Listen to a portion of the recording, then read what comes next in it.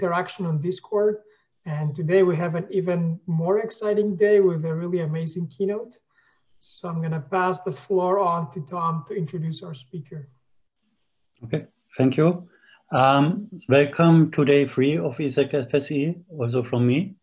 We have a very special treat for you today. It's the keynote on the Atari Women by Pernille Bjørn. Pernille is a full professor and head of Department of Research at the University of Copenhagen. She works in computer-supported collaborative work and human-computer interaction. And some of her research is on global software development, on healthcare information systems, and also on tech entrepreneurship. Pernille is also passionate about attracting women to computer science. In 2016, she initiated a research initiative aimed at changing gender diversity in computing by using maker technologies. In 2019, she spent a year at University of Washington in Seattle as a visiting professor. And at that time, she co-founded the Atari Women project, which is celebrating the women who made important contributions to Atari in the 70s and the 80s. Atari Women was very popular, and it was actually part of Emerald City Comic Con, which is one of the largest comic conventions in the United States. And it was also exhibited at the Living Computer Museum in 2019. And today I'm very excited that Pernille will tell us more about the Atari Women and their contributions to computing. So please go ahead. Thank you very much. So just gonna share my slides. It works? Yep. Great. Well, thank you so much for that nice introduction. I'm very, very excited to be asked to come and talk to you about Atari Women. Of course, I would much rather be there in person and actually physically talk to you all, but I hope we can have discussion back afterwards as well. So this work is work that I both have done up at University of Copenhagen, but also work I have done at University of Washington, and it's been sponsored by a Fulbright scholarship. But first I thought, so now I'm going to talk a lot about women and gender in computer science, but I think it's also important to say that, like what Tom also just said, I actually do other things. So this is kind of another project of mine. So I just want to say like who am I normally and why did I get here? So my main area of research is computer supported cooperative work, CSCW, and human computer interaction. Done a lot of work in healthcare, looking at infrastructures for healthcare, looking at how do we make nurses support by cooperative technologies. Done a lot of work in global software development, particularly looking at how it is to work from India in distributed collaborative software development situations. And finally, also on tech entrepreneurship, where I spent quite some time in Palestine together with colleagues, where we studied the Palestinian tech entrepreneurs. So how did I get to, as a computer science professor, work in the computer science department, to suddenly work on gender? So I think the first thing that is important to say that in 2015, I was hired as a full professor at the computer science department at University of Copenhagen, which I was of course very proud of and very happy to do. And while I knew that there was very few women there, I was surprised to learn that I was actually the first woman full professor hired in that department, since the department was established in 1970. So it's like 50 years ago today. I was surprised about that. And also I looked at the numbers of women students we had in our programs. And as you can see here, when it went really high in 2000, it was 9%, but it's basically between 7 and 8 the most of the time. So I thought, okay, if I'm going to now be in the computer science department until I retire, and there will hopefully be some years to go because it's not a quick fix, what can I maybe contribute beside doing my research to maybe also change some of these gender statistics? So that's kind of how I started to get interested in it and saying I want to do something there. Also, this is not just something from University of Copenhagen and our programs. As you also know, all these headings or headlines are all from this year. So it's not something, even though I started in 2015, we still have not actually solved the problem. These are all these different headlines on what can be done, not just in universities, but also in tech business. So I thought, what is this strange phenomena? How come we have so few women here? And what can we do about it? So basically, because I'm a researcher, I wanted to start a research project. So in 2016, I created femtech.dk, which is a research initiative that is focusing on one thing, on kind of having these kind of principle behind it. So first, we don't just look at numbers, and we're not just surprised or happy if we get good numbers. We are looking at the unbalanced gender statistic as symptoms of something else, and that we need to fix the symptoms rather than just kind of focus on numbers. So that means basically we want to understand what are the fundamental issues that is the problem here. And we want to unpack what is the nature of equity in computer science? What does that really mean? And to do this as research, the project is thought of as an action research initiative. And why I'm saying initiative is that a project is normally like 3-5 years, but if we're going to change this, it takes some more years. So it's set up across several projects, but over a long time. That's why I call it an initiative. And basically, as an action research project, trying to change the gender statistics, there is 3 main things that we are doing over all these many things. So one is that we are diagnosing the problem situation in many different ways, trying to understand what are the problems. And then we are trying to make interventions, and not just late in the process, but we actually, I think I'm muted. Can you hear me? Yeah, okay. So the important thing is that we don't just want to understand everything and then do intervention. No, we actually do the intervention as we go and collect data about those interventions to take even more actions. So in this way, we're not kind of waiting for a long time. We're actually trying to do it as we go while we are learning about this. So it's important to say that I am not a gender researcher. This was very new to me when I started in 2015. So I had a lot to learn in that process. So some of the things we did, and we did a lot of things, is that we tried to think about new design of spaces for students, new teaching approaches. We did a particular initiative to talk to the teachers in the program. We did workshops for the computer science professors and did a lot of outreach. And one of the core things kind of as a structure for all this is that we try to tell stories about what is computer science in different ways that you would normally see. And we did that by actually not just talking about it, but trying to demonstrate it. So here you see 2 pictures. So one on the teddy bear you see on the left side is called CyberBear. And CyberBear is basically an IoT device that helps high school students to hack their own high school schedule and see if today's schedule is the first class canceled, and if yes, it lights up green, you can actually sleep longer in the morning, or red if you kind of have to stay in bed. So the idea here is actually that we invited high school students to come and learn how to program IoT devices. That's what they did. But they also learned about e-textiles and also this idea that they actually made something that they could take home and use and it's kind of a fun gimmick as well. So that was one thing we did. We learned from that intervention. This was kind of an intervention we did. We learned that the women, high school student we invited, which was particular students who were not interested in computer science. That was our game. We went out to actually find teachers who helped us to point to people we could invite to the university who had no interest from different schools. And we learned that there were this sewing thing. When you do e-textiles, it kind of requires you to sew because that's kind of how you make the materials sit together. But this sewing was so, our participants, they experienced that the sewing was we made them too gendered that now, so they did not really want to do that. They would rather kind of make sure that it shouldn't kind of have this kind of gender that just because they're women, they have to sew. So from that learning, we take that into account. So next time you see on the right side, we did cryptosphere, which is basically made of styrofoam, not any sewing involved. Still is IoT. What this does is that it encrypts messages on Facebook and then it decrypts them through motion sensors and colors. So again, we show interacting with technology is not about keyboards and touchscreens, but it can be through movement and other kind of things. So that's kind of the overall idea of these different artifacts.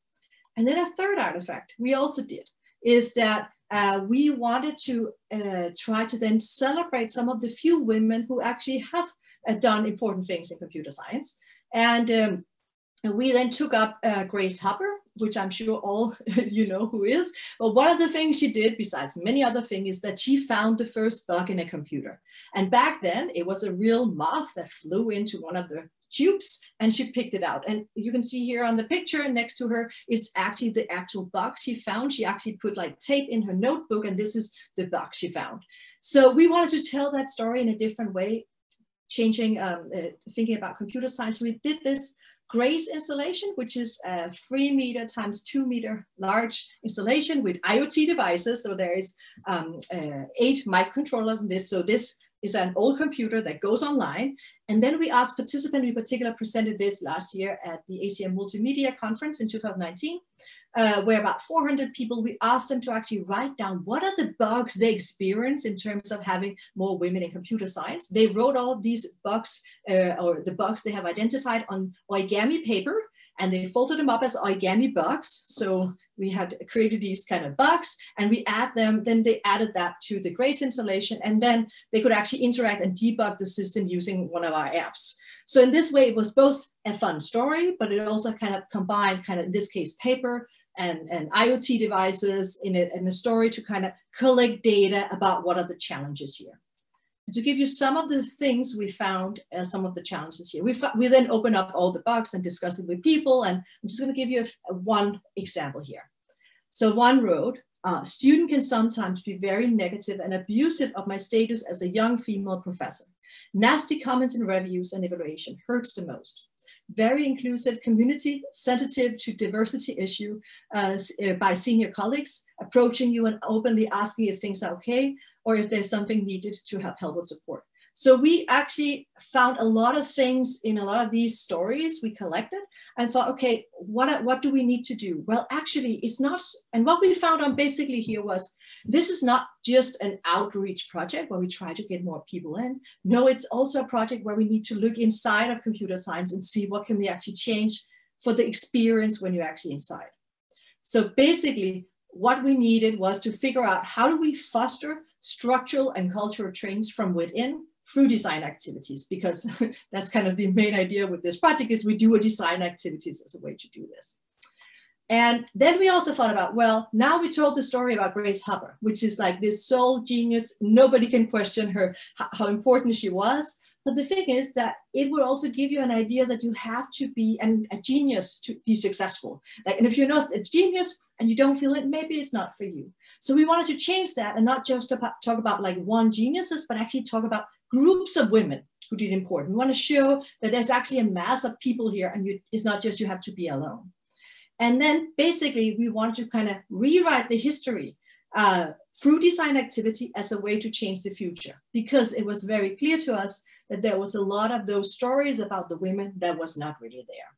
So we started to look at, well, we had looked at this solitary genius, Grace Hopper, but what other women are there? So there are the women who helped break the Enigma code during the Second World War. They have also been in different movies. There is the women in NASA, who's also the women starring in Hidden Figures. It's also a group of women. And there's the women who actually did the first programming of the first general computer. So there are these groups of women that has started to come up, and you can actually find information about it.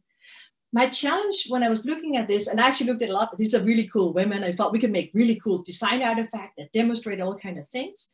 But at the same time, it seems that all those stories was very black and white and about war.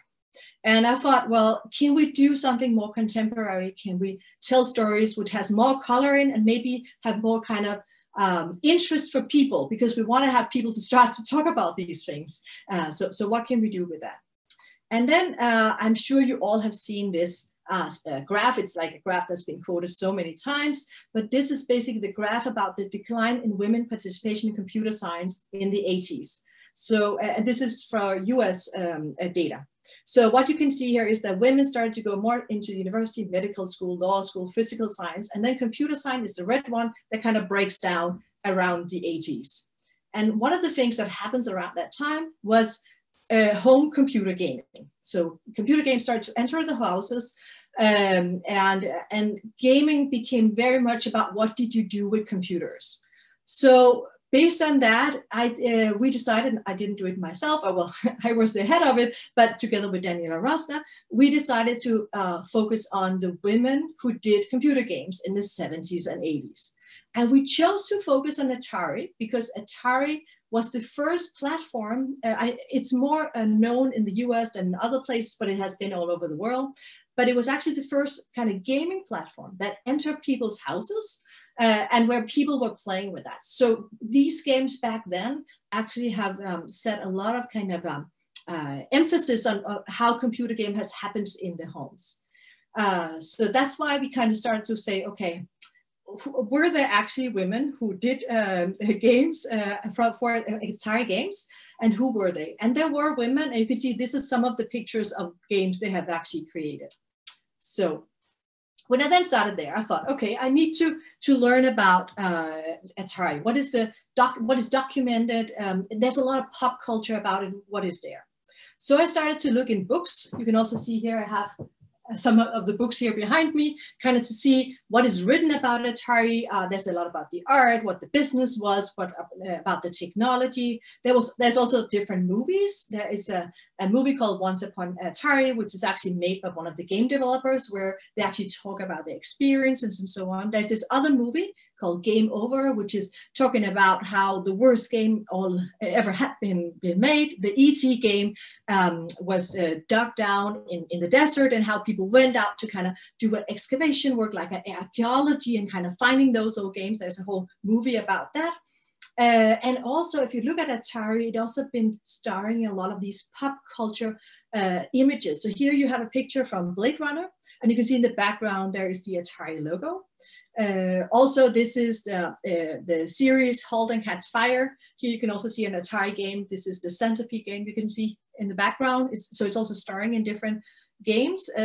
And then there's also all this culture, pop culture about this. So for example, a few years ago, there was a new movie that came out, Ready Player One, which is based on this book, where the whole movie and the whole book is basically about game trivia and how to know all these many small details about different games and who made what and so on. So there's like a huge, big culture around this that is actually extremely fascinating. So I started to kind of look into all that to kind of understand what is going on here?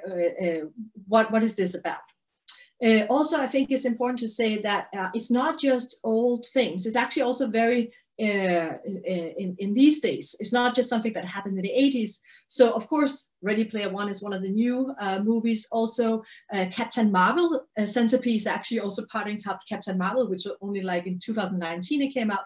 And there's also on the Comic-Con, which is also this big convention for pop culture and games and movies. And there's also like panels about Atari. So a lot of these stories kept on being repeated in different ways to kind of state what is this and how important it is, and people are really enjoying this, and it's very fascinating, absolutely. Also, besides all these kind of pop culture references and books, there's also other types of Atari documentation. There are different museums. The Strong Museum in New York is particularly dedicated to documenting games, and they also have parts about Atari. There is Gamer Sutra. This is also a platform where there's a lot about different games and history. There's a lot of history there as well. And also on the Computer Historic Museum, you can also find things about Atari. So there's a lot of information in those places as well. And then there's all the fans website, which is also like a hole you dig yourself in and you can never get out when you first start to read all that. So there's this Atari Age where there's an extreme documentation of what are the games and which system did they use for and who made the games and so on. And then there's the Atari Museum, which is also having all these different kind of references and so on. So very exciting, all these things. However, when I read through all this material I'll just show you, there is so few women. And they are hardly mentioned. And if they're mentioned, they're maybe mentioned by a name. There is no stories about them. Just to give you an idea, when you read about a lot of the other developers, you hear much more about what they also were and what they, but here, if you can, on Atari Age, for example, you can find some names. You can find out that Suki Lee made a Math Grand Prix, but it does not say anything else, like who was Suki Lee, where is this, and so on.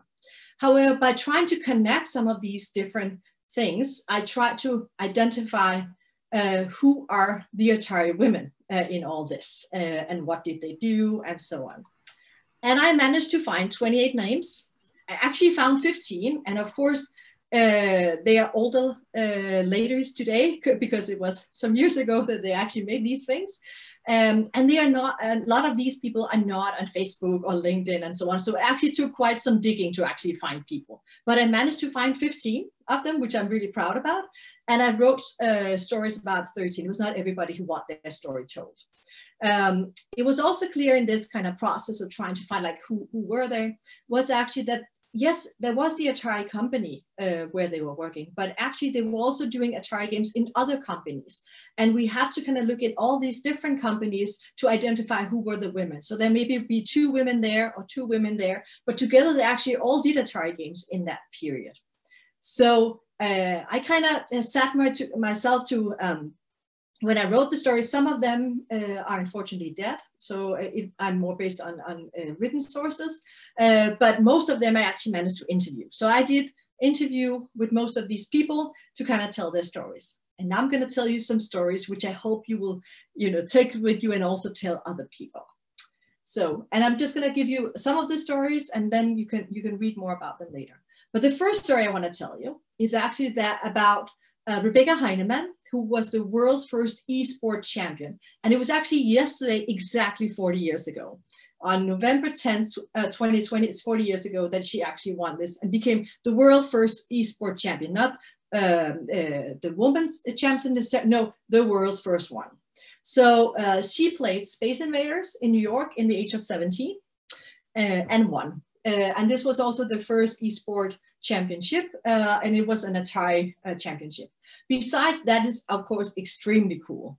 But besides that, she is even more cool because she's also a game developer, and she actually created approximately 275 games. And if you think of that, that's like a lot of games. And just in 2019, she's still creating games. She actually released 3 new games on Steam. So she's extremely productive and keep on being very, very productive and doing a lot of things. When I asked her, when I interviewed her, like, what is she most proud of? She's most proud of Bard's Tale 3, which she made back in '87. So I'm not sure, I don't think this was for Atari particular platform. She did other games for other platforms as well.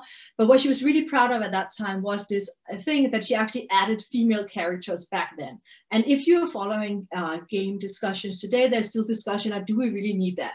But actually already back in '87, she was actually a front runner doing that. So remember, if you go to Twitter, her name is Burger Betty, and you should definitely say congratulations for 40 years ago and mention that, she was really cool. So if you're on Twitter, I would totally recommend to go and say congratulations for 40 years. That's pretty amazing. Another amazing woman is Suki Lee. So first I should say, it was so difficult for me to find Suki Lee. I can tell you Suki Lee as a name is a very, very normal name. There is millions of people out there with this name. And when I started to kind of look into it, I just found her name by a few games. You can see she made Obelix, Math Grand Prix, and Donald Duck Speedboat, but I couldn't find any other information. And I was actually about kind of giving up. And then when I did an interview with another of the Atari women, I always, in the end of the interview, say, do you know of other people I could interview, and do you have some contact? And she said, oh yeah, I know Suki Lee. We are having lunch once a year still. I got all excited. Can you ask her if I can contact her? And she was, when I contacted, she's just the most amazing person, and she was very excited to talk to me. So that was like a really very, very high stain for me. So Suki Lee is actually the first generation Chinese immigrant game developer, which actually started at all in game development. And when I interviewed her, she began to talk to her. She told me this story about one of her colleagues, Jim Turner. So Jim Turner is a colleague that she works for Apple now. She still she's still working, and Jim is a really hardcore Atari fan, right? He selects games and so on. And he wrote this is a Facebook what do you call it, post. I'm allowed to use this. I'm just going to read aloud what he posted. He said, "Bought a bunch of Atari games today, and while I was reading up of them, I found out that this one was written by my team's current EPM. It's like I've been working next to royalty without even knowing it." And what you can see here, he actually had the game, he had it in front of him, and he got her to sign that game, and how cool that really was. When I talked to Suki Lee about her experience and so on, and what does it mean that she actually was one of those few, she said to me, "Someone recognizing my work after all these years. I never thought about it, but now being recognized as a pioneer, one of just a few women programmers at Atari in the early days, simply blows my mind." So she is a really cool person, and yeah, she made these different games. So this is one of her games that she has here as well. So then there is Laura Nicholas. She worked for Parker Brothers, so a different company, but did also do Atari games. And she is actually the one who did the first ever Spider-Man game. And if you think about how many Spider-Man games that come since, she actually did the first one.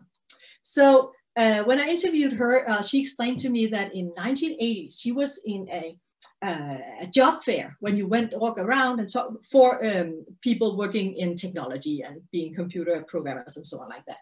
And then she was walking around. She was basically the only woman in this large room. And then someone came to her, "Are you lost?" And she said, "No, I'm interested and actually can do real-time programming." So yeah, and she ended up getting a job at Parker Brothers, where she did Spider-Man. And she was the first woman who were then hired at Parker Brothers, basically at that time. And she wrote, to tell a little about when she was writing Spider-Man, she said, "Spider-Man is written on 4K RAM, which is nothing compared with today's standard. So you had to do a lot of tight programming, which is also why the games were so primitive back then compared with today." So, so actually, I think it's important to say that back then, games were written by one person. I mean, today, you cannot imagine a game being written by one person. But back then, it was actually the people that did all. They did the graphics, they did the music, they did everything. Later, there was more people coming in, but in those first one, they did everything. So she did this game. And she also later became a mom, got kids, and her sons are very proud of what she did. And then they also tend to explain that to them when they meet friends. And then they often get this response back, "No way, did your mom really do that? Your mom?" So I think also this about, we need to recognize that these very cool women did these things. Now, the next story I want to tell you is about Betty Ryan. She has her degree from Harvard University. And in '82, she was the 9th employee and first women game developer at GCC, which is on the East Coast of the US. So here you can actually see a picture of Betty herself standing in front of the quantum coin-op system that she made. And what was really impressive with this is that it is a vector game, and she made it possible for the one who get the, first place to actually write your name on the using cursive letters or italic letters. So because you actually use this touch bar and so on. So that's kind of one of the technology fancy parts. She also did other systems like pole position and dig-dug, you can see here. She was very, very, she did so many different things, a lot of very technical work, but then she actually left the game industry when her first child was born. Actually, the story is that she was at work, so she worked until 7 o'clock that night, went home, and at 8:30 it was time to go to the hospital, and that was the end of my career.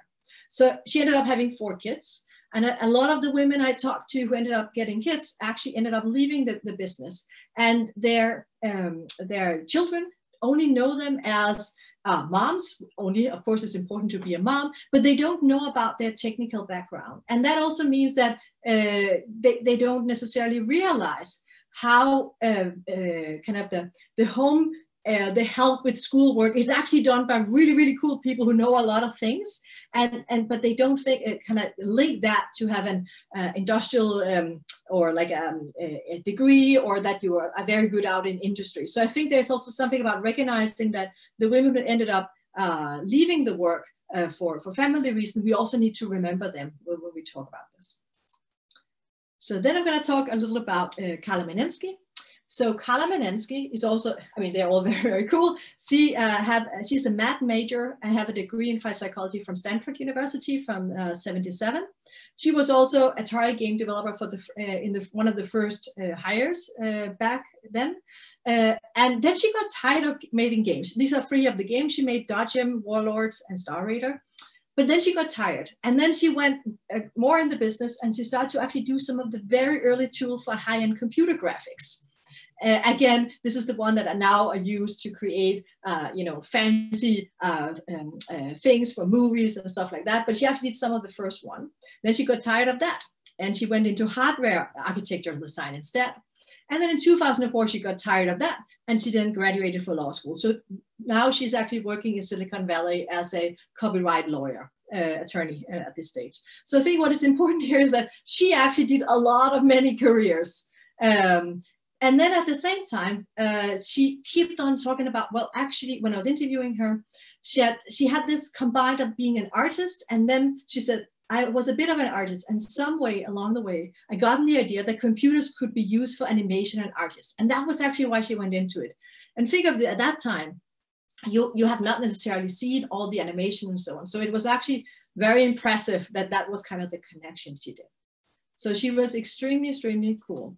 However, when Stanford chose to make a particular, in their alumni magazine, they made an article of game changers. So how Stanford faculty, students, and alumni shaped the evolution of games. She's not even mentioned. And she told me, because she get the magazine, because she used to be at the university, and she was like, why am I not even mentioned there? So this is an example of some of those sources that doesn't even mention particular women. Also, she had a Wikipedia website, and there was wrong information. She's been trying to change it. It is changed now. But when she was trying to kind of contact them and say, it's wrong, what is there? It was actually a wrong picture of her. It was a picture of some other Menensky, also from Stanford, but not her. But then she was told she did not have a formal reference, so she could actually change it. So that was just kind of, so I think this thing about trying to be recognized and actually getting into those sources and being part of the history is also about how they are not present at some of those sources that would have them normally. And then I also going to tell you a little about Chris Maddock. So now we talked a lot about the programmers, and of course programmers is very important when you think about games, but there's also the people who do the actual manufacturing of the circuit boards and all that kind of thing. And there was actually a lot of women working in that, actually working on this. So Chris Maddock was one of them. So basically she did electronic mechanical manufacturing of Atari games. And one of the things she did is that she built the first automatic chip tester, which was a way for them to actually test automatically whether the chip worked, rather than kind of sitting everybody and kind of see in the end. So that was one of the things she built. And when I asked her, was that difficult? And so she said, no, it was no problem for me to figure out how to do this, that chip tester. I could build anything. So basically, she was very good at building and constructing things and so on. That was kind of something really important. Now, when I tell about this story, I should also say that I really tried to find more women, or actually people in the manufacturing of that. And there's actually movies online about Atari being manufactured. So I found a lot of these pictures. But all these videos displaying these manufacturing of games, it's very clear. You can see there's factories, there's a lot of women working there, but there's no names. There's also women of color working there, but there's no names. So it actually is impossible. So I've been trying, and if anyone who hear this presentation know of some of these women, please let me know. I would love to talk to them and include them as well. But it's actually important also to say, well, we cannot just focus on the people with the high educations, the programmers who come from university. We also need to consider all the people who did important contribution of making the game industry, which today is like one of the biggest industry in software engineering and so on. So I think that's important to think about as well. Then there is Patricia Gudmundsson. So music is a huge part of the gaming experience. And it's actually, when you listen to that music back then, you might think, isn't that just like a simple music? But actually to do it really well, it requires skills. So Patricia Gudmundsson was actually one of the people who did music specifically for games. And she said, when I was interviewing, saying, well, during my interview, the future boss said right away, he said, if you can play Beethoven Opus 109 Sonata, what are you doing here? I mean, she was a classical educated musician, right? Well, he's still my good friend to this day, and he was the first person in the business world that seems to get me at all. So what is important about this music is to say, well, she was actually sitting and trying to find music that could kind of work in loops and kind of still be played in different ways, and that it still kind of worked in long and short, and that could still be programmed on very little RAM, right? So it's also about what can you actually do. And I think it's important that we also recognize this. So she did music to some of these games, so Pac-Man Jr., Desert Falcon, and Food Fight. So this is some of the music. So when you're playing this game, you're actually listening to Patricia Gudmundsson's music. And then there is Carol Ryan. So what is interesting with her is, and you all know, as software developers, right?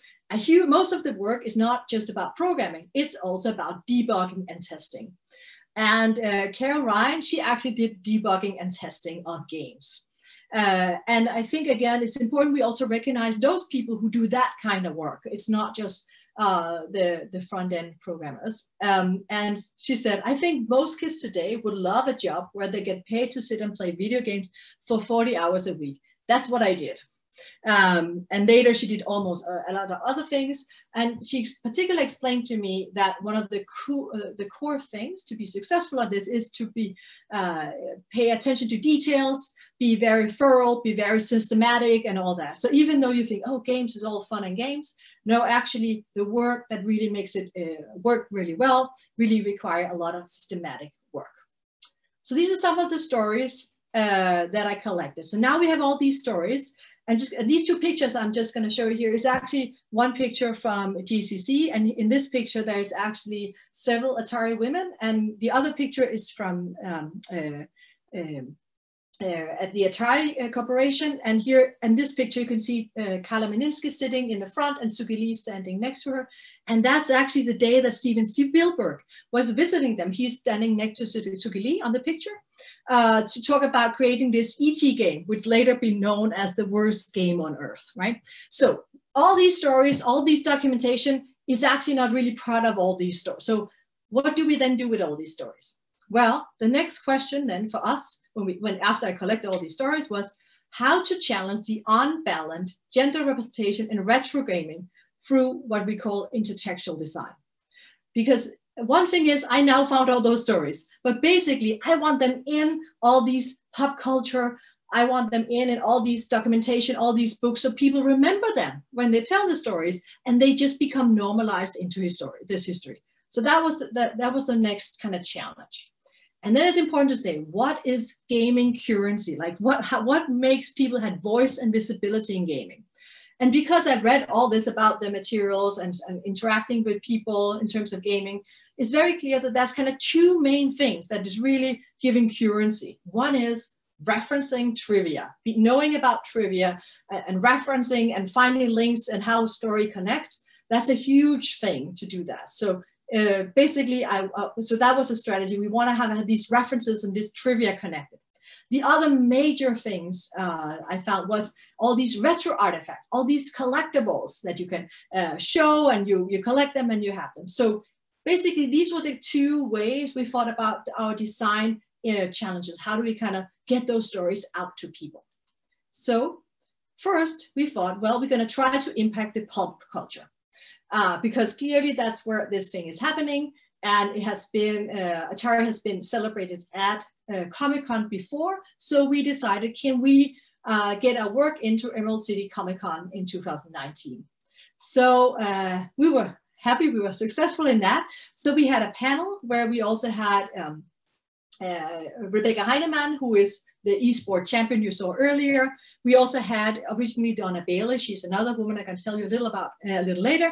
But unfortunately, she couldn't fly at that time, so she couldn't join us. But then we also had other prominent women within the computer gaming industry present. So Kate Edwards, Catherine Cross, and Evie Powell. So we had this panel where we introduced the things and so on. And because we were at Comic-Con, we want to talk the language of Comic-Con, and that is cosplay.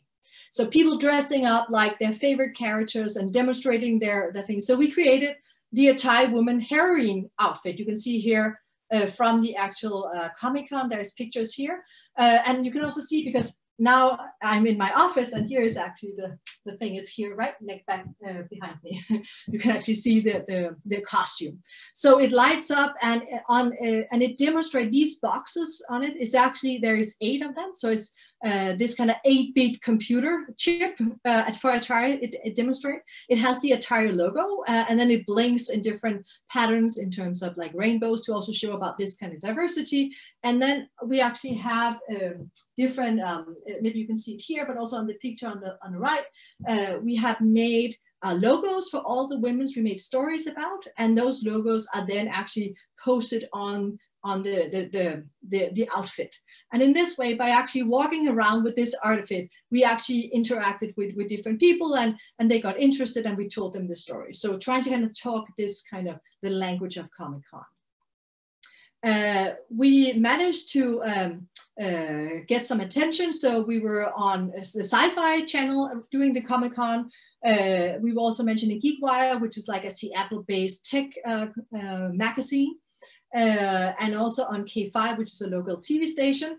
And then actually our outfit was also part of a fashion show in Pioneer Square in Seattle, invited after this. So I think it actually did give us some interaction with different people and allowed us to kind of reach out to more about these stories.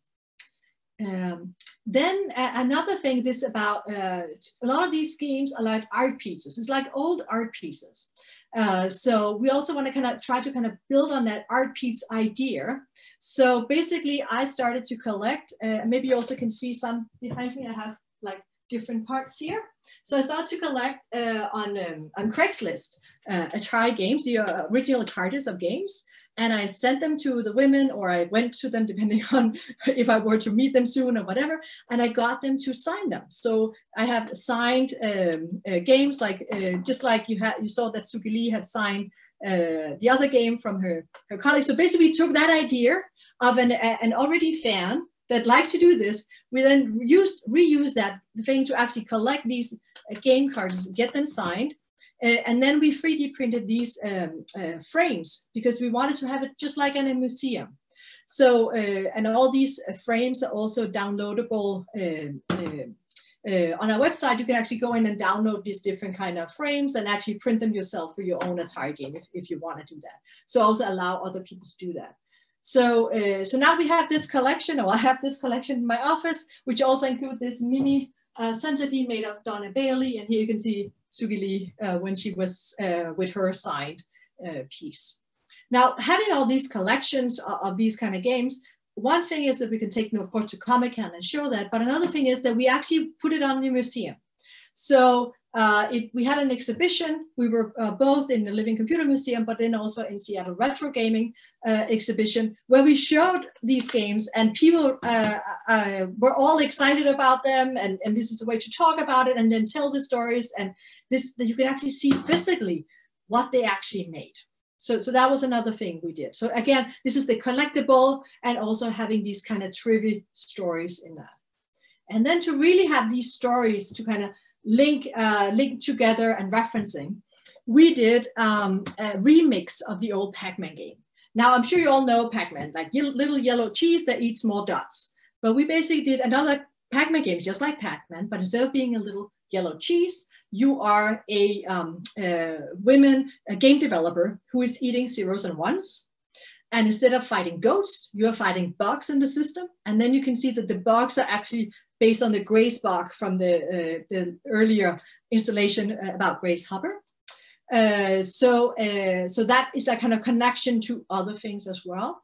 Then Donna Bailey, I haven't talked to her about that, but I'm going to say a little about her. So Donna Bailey was the first woman to work in the coin-op division at Atari, and she made the Centipede game. And the Centipede game is actually one of the best financial success ever. That's also why they actually made a small one, because there's actually money in this. I have it signed, so mine is even more cool than others. And this is also, this particular Centipede game is also very recognized. It's in like in Captain Marvel, in the Halt and Catch Fire. It's like a really huge success. Now the thing is that Donna Bailey had over the years actually thought for that having her name in that history, because a lot of the older citation only talk about the program manager, the male program manager, who was the program manager of the project where this was created. She was the programmer. She was the designer of the game, but she was not mentioned. So when I've been interviewing, talked to her many times, and she actually had written a manuscript, a film manuscript about her experience working at Atari back in the 70s. Now it's not published, and she's not sure she want to publish that, but I have read it.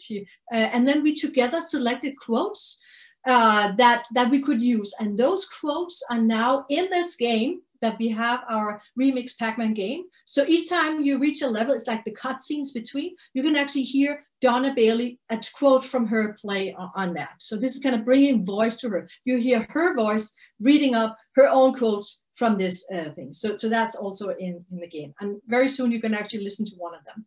And then the music we put in the game is then Patricia Goodman's music, and we were allowed to use the music from Pac-Man Jr., which is the one she created. So in this way, the game in itself actually embeds a lot of those references to different things.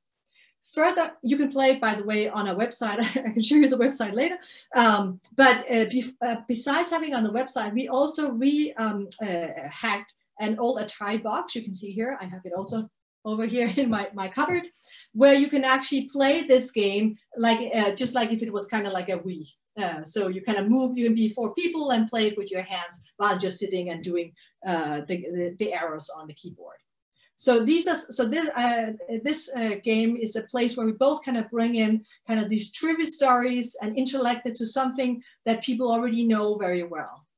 And now I am gonna try to, so you can hear Donna Bailey, how this is a quote from the game where she talks about what it meant to start at Atari. On my first day at work in coin-op at Atari, I was introduced to maybe 30 people, 30 guys in less than 1 hour.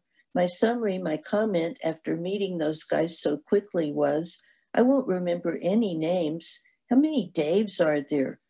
Are they all mostly Dave? What's the deal? That's crazy. I'll just call everyone Dave.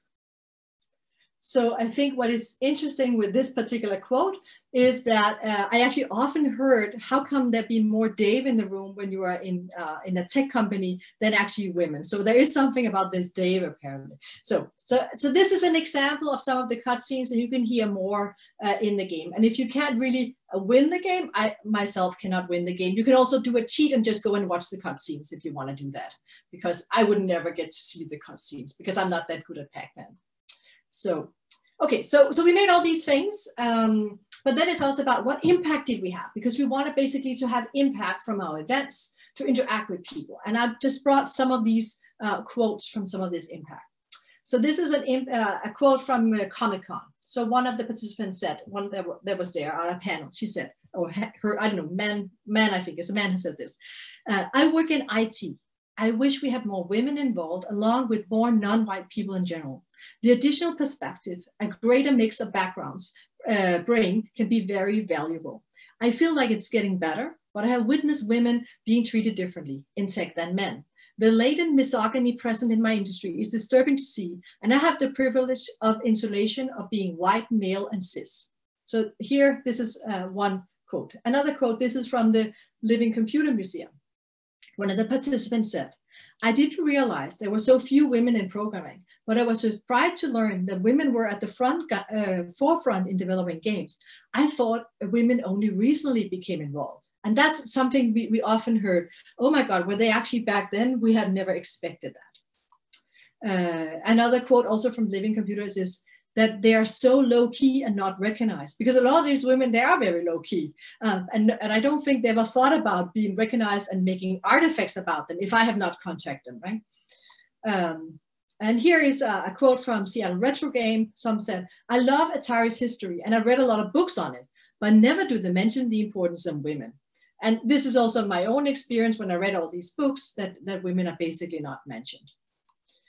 And when I ask people, what surprised you the most? They all say, "I will just call them all day." Basically, everybody mentioned that, that quote from Donna Bailey as something that surprised them the most. Now, we also want to have impact online. So not just in the events, because if we really want to spread it, we need to have like an online presence and so on. So we made the Atari Women website, which you can also go in afterwards, where you can see the different stories. You can also play the game, the Pac-Man. It's just called atariwomen.org, and read about the different events and so on. So we have that present.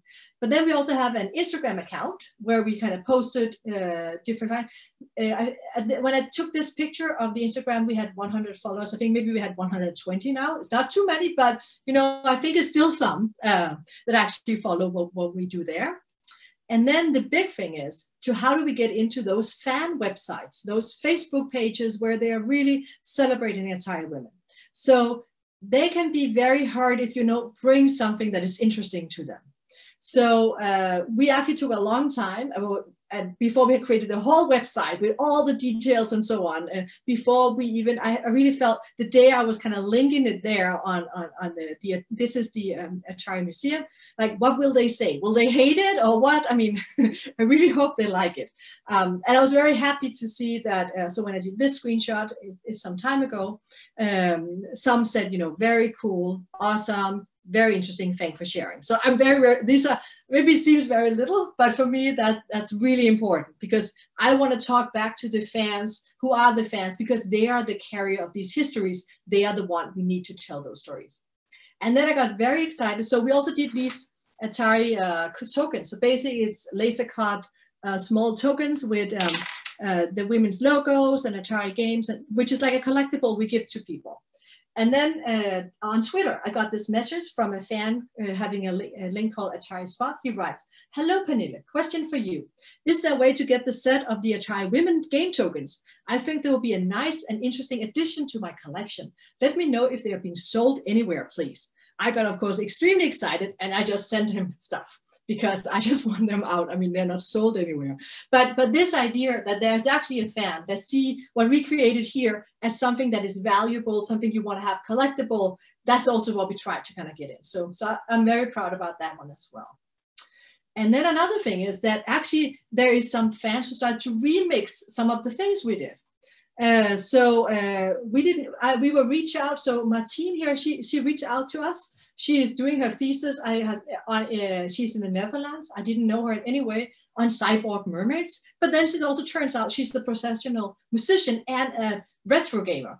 So she actually played in the classical music made by Patricia Goodmanson and make a link together. So I hope I can play a little about that here. So let's see if it will work.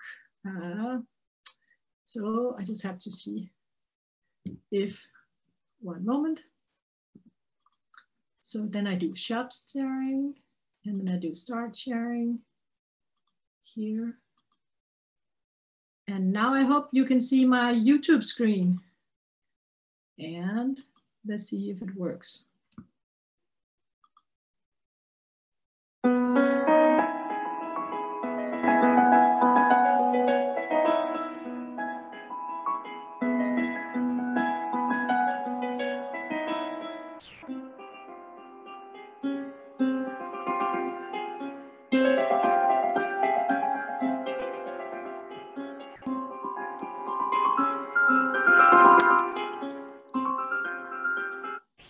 So I hope you got some idea about this. So the point here is that, that she actually took pictures and music that we had and then remixed it into something new that she shared with us, and which we then also put on the Atari Women website. So in this way, actually having fans, remixing our stuff into something, I'm really proud of that. I think that's also a good way to demonstrate impact online. Yeah. So, but then you also know, if you really want to change history, history is made on Wikipedia. So if it's not on Wikipedia, it doesn't exist, right? That's where people go. So that's why we also started to kind of do Wikipedia editing. And when we started to do that, it turns out it was really difficult, and basically everything I did was just deleted in like no time. It was very, you didn't feel very productive. You did all this work and it was just gone within 5 minutes. So we then started to work with a group of women called Women in Red on Wikipedia, who's particularly dedicated into making all the red links on Wikipedia, which is basically where there's no information, into blue links. So Women in Red is making the links blue. And together with them and Rosie, who's kind of created this, we started to editing Wikipedia and get the Atari Women in. And actually yesterday, we had a Wikipedia editathon, and now Betty Ryan Tilgo actually got a Wikipedia page. So please join us in the effort. We're still doing it. It takes more time. But one of the major things is now we actually have a place to reference to actually make these things. So we can actually change these things. So please join us, and we continue to do this. This is from yesterday. So I'm very excited about that.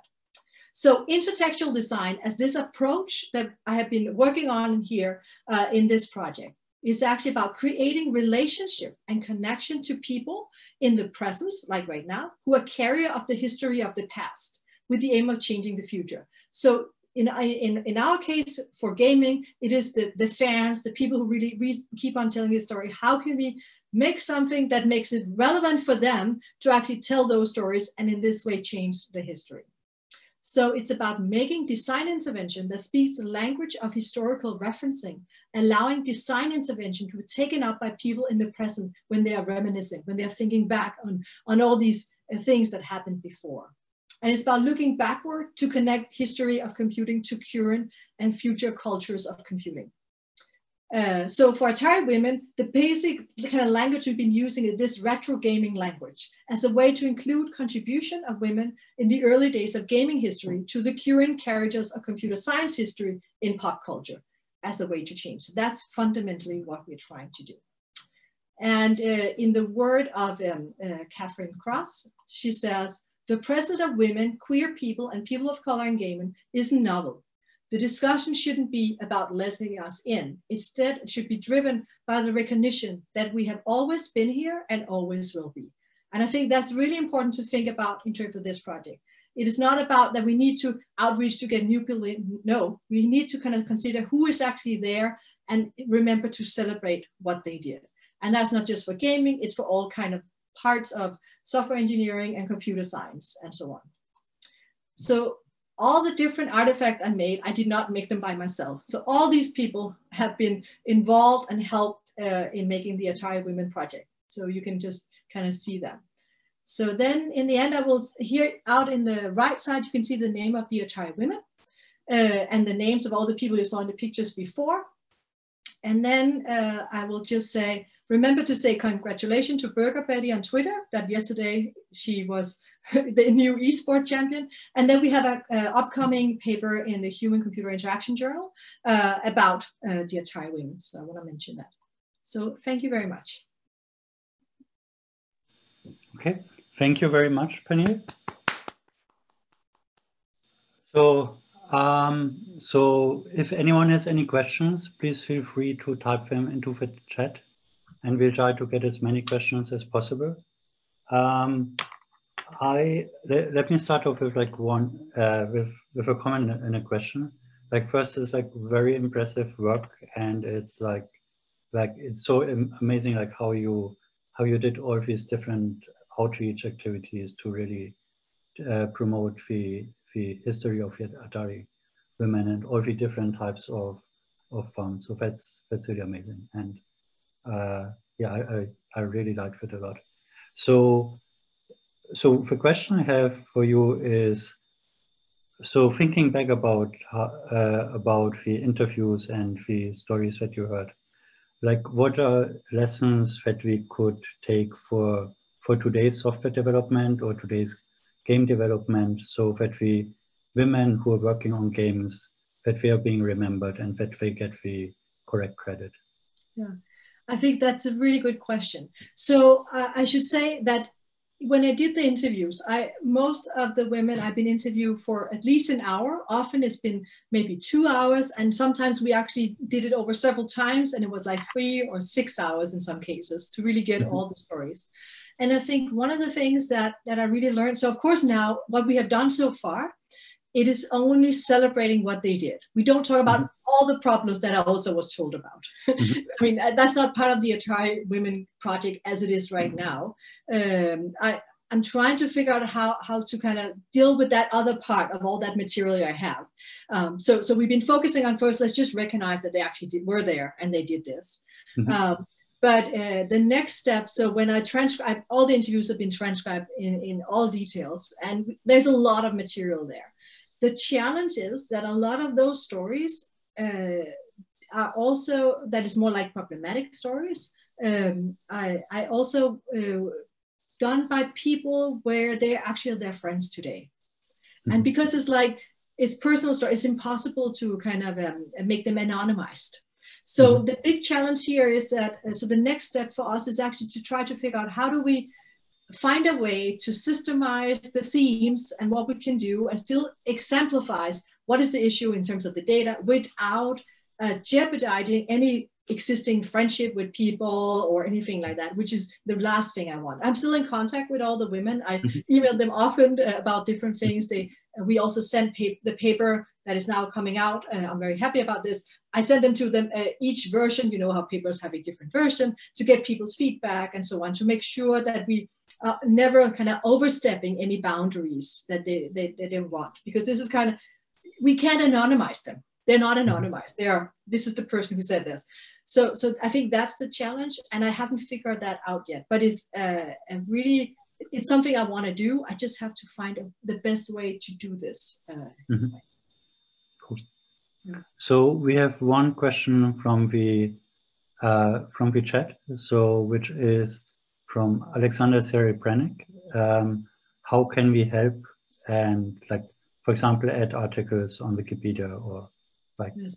Yeah. I mean, that would be amazing. I mean, I think that, so I think there's several things to be done. So in terms of the Wikipedia, we started up kind of trying to add these different things into Wikipedia, and it's been taking a long time. I mean, it's over a year ago we started it, and actually having enough people to kind of add that. So always that's really important. If there's anyone want to join, I would love to kind of give them what are the list of the names and where are the materials and so on, because we collected all that. But I think even more if anyone is already Wikipedia editors, because it's also about how long is your credit in Wikipedia to get things in, to have them help to approve the things we're doing, and if other things are doing is also really important. And also, even though there is not that many women actually, it could also be that if you know any other women that actually have done some important things, maybe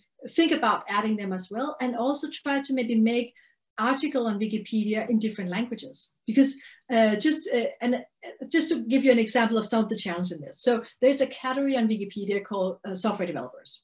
And in that category, there's not many women. Then there's also another category called, I think it's transgender software developers. Now, if you're in the transgender software, you're not in the software developer at the same time. That means that you are not, if you're just searching software developer, you don't see that kind of people. So it's also about working, like how can you make sure to have different categories attached to all these different people, to make sure that they come up in different searches. If we can have pages on, so yesterday another thing, so Rebecca Heinemann already had a Wikipedia page, but yesterday we made sure she had one now in Italian as well. So that's another thing. So in this way you get more present and sharing the stories more. So I think that could be, and generally just, you know, remember to tell the story and tell it to people. That's kind of our main thing. Cool. So we're going to take 2 more questions. So the next question is by Andrea Veskan. And the question is, could you please provide more details about intertextual design and how it can be used in other subdomains in computer science? Yes, so intertextual design, I mean, it's coming out in this new paper. This is our kind of theoretical contribution of this page, this work. But basically, so intertextual work is basically about referencing. How do you reference and make connection to different things? And as a design approach, it's meant for domains where you want to try to change something, where about how people talk about it or how people use it by actually referencing and trying to kind of link into references that is not already there. So if you think about, so right now we particularly have been using it in terms of this gaming, but it could be in another domain. I have not actually done that yet. So it's a really good question, other subdomains. But I would say that it's subdomains where you want to make a change and where there is something that is currently missing from the reference pool that we're using. So another example could be, so I'm just kind of making this up as we go, but if you think of citations in computer science research, there's been this starting process to identify why women get less citation than men, for example. That's another where references matters. How do you want to link that? So maybe there could be approaches to actually look at intertextual design for that. Or if you look into the open source development on GitHub, also there has been some studies about women getting less of their less of their uploads accepted, but if they don't say who they are, they get more. So that's another example again where the links and citation in that process maybe intertextual design could also do. So it's basically for subdomains where the references matters for the thing you want to change. Mm-hmm. Okay. And the final question is by Basha Nusebi. It's a very engaging talk on important work. Thank you. I was wondering to what extent this kind of research translates to our cultures, for example, like developing countries, and also our computing areas that are less glamorous than gaming. Yes, I really think, thank you so much for that question. So in the beginning, I said I have done a lot of work on tech entrepreneurship in Palestine, and we have there some similar challenges. So basically in that project, we have been going back to the West Bank and identified the companies and the tech developers working there and try to understand what are the challenges they have. And a lot of their challenges is actually about being noticed outside of Palestine as someone who can actually contribute and do things. And there's several reasons for that, why that is difficult.